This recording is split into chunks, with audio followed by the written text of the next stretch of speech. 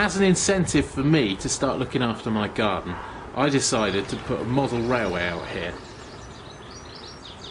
This wagon is a model of a real one. It's mostly made of used plastic meal trays and coffee stirrers. I've deliberately made it look like the paint has peeled, the metal parts have rusted, and the inside is blacked up like the wagon's been carrying coal. Modellers call this technique weathering.